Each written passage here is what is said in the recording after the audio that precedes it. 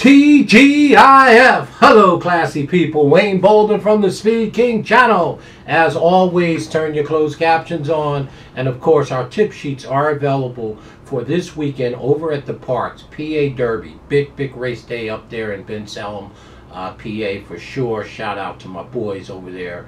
And of course, we're going to have tip sheets for Churchill Downs, which is later that evening on Saturday. They're not going to start until 6 o'clock, so some more action racing on Saturday night. And they got 4 or 5 good stake races over at Churchill, which we're going to take a peek at them right now.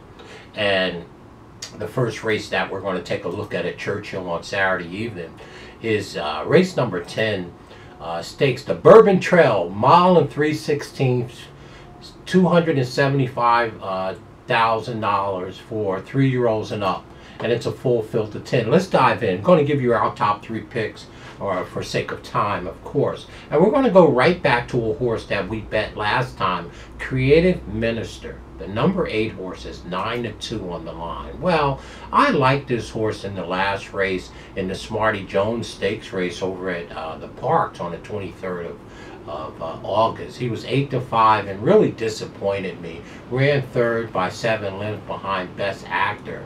But I think he could reverse the course. Maybe the longer distance will help the horse, mile and 3/16 by creative calls, and on the back end by tapping. And of course, McPeak is doing all the training, and as always, he has his boy with him. That's right, he got Mr. Brian Hernandez Jr. in the arm. So again, to me, Creative Calls has 2 wins from 7 starts, 1 second and 3/3 for $400,000.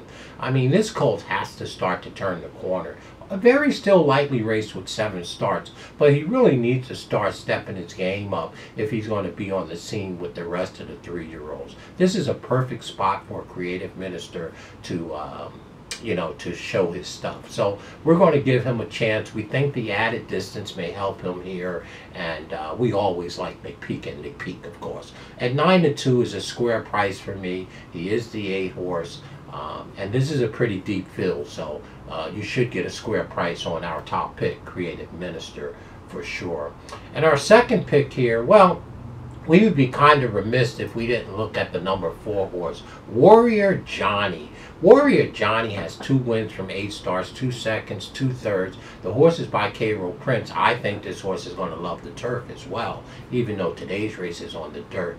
Warrior Johnny is 3-1. Got my boy Joe Talamo in the arms, and Bauer is doing all the training here. This horse ran a beautiful allowance race up at Saratoga on August 18th. Going gate to wire with Alvarado up for at a beautiful speed figure. Now, he was beaten by several of these in here too, back in an allowance race by Gilded Age, the number 7, and War Campaign, who is the number 5 in here. But since then, like I said, he won that race on August 18th, and he only has 8 starts, so that may have turned the corner for this gelding. We think Warrior Johnny is going to be sitting very close to the pace here, and should get the very first jump on the rest of the field for sure. And of course, you know how we feel about Joe Talamo. We like that young man, and we've always liked Joe Talamo. So our second pick here would be Mr. Joe Talamo or Warrior Johnny for sure. And you don't have to look far for our third pick. It's a homer. It's my boy Billy Mott. Will Gilded Age, 2 wins from 9 starts, 1 second, 1/3. Mott's doing the conditioning, and of course he has his boy Alvarado. 7-2 on the morning line. This horse is bred impeccably by Medaglia on the back end by Bernardini. That's awfully good. This horse ran in the Travis on the 27th of August at Saratoga. Ran 5th by 10 lengths. Of course, Epicenter and Cyberknife and Zandon was in that race, so he was in very deep water there. Now, this is not a graded race, this stake race here, which is the Bourbon Trail Stakes. This is a serious class relief for Gilded Age, and we expect him at 7-2, and Billy Mott, Alvarado, to be close up for sure. And our third pick, our fourth pick to round our super out, is going to be a Pletcher horse, the number 3, St. Tappet. Well, this is a nice horse. You can't knock this here colt for sure. 9-2 on the morning line, the number 3 horse, St. Tappet.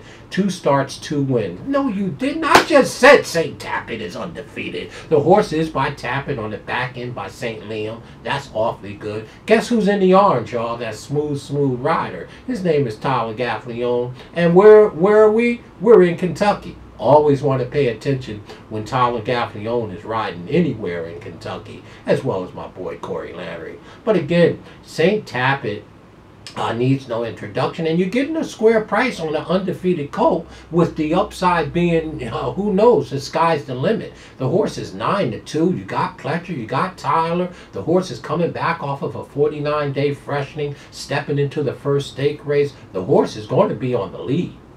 Yeah, stretching out from 7 furlongs to a mile and 3/16. Now, can the horse go the distance? Well, his pedigree say he can. Tap it on the back end by St. Liam, please, right? So again, this horse will be on the lead, and he'll be on my ticket for sure, even though I have him as my 4th pick. This is a very evenly matched race in this here Bourbon Trail Stakes, and again, we're going to have a 4-horse box for sure, and in our pick 3s and pick 4, St. Tappet, the number 3 to us.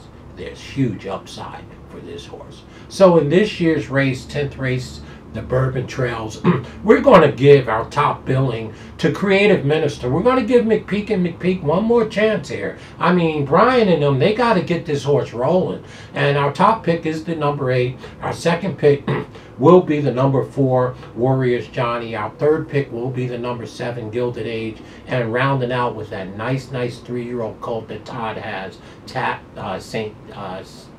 Tappet. So for us, it's 8, 4, 7, 3 in that order. We're going to box it up. We're going to key Creative Minister on top. We're hoping that he can finally get it done at a square price of 5-1 or 9-2. We like it a bunch. So again, it's 8, 4, 7, 3 in that order, and then we'll key the 8 horse over top of those horse and bet a few dollars on Creative Minister to win this here race. Let's see if McPeak and Brian Hernandez can get it done for sure. Stay classy, y'all.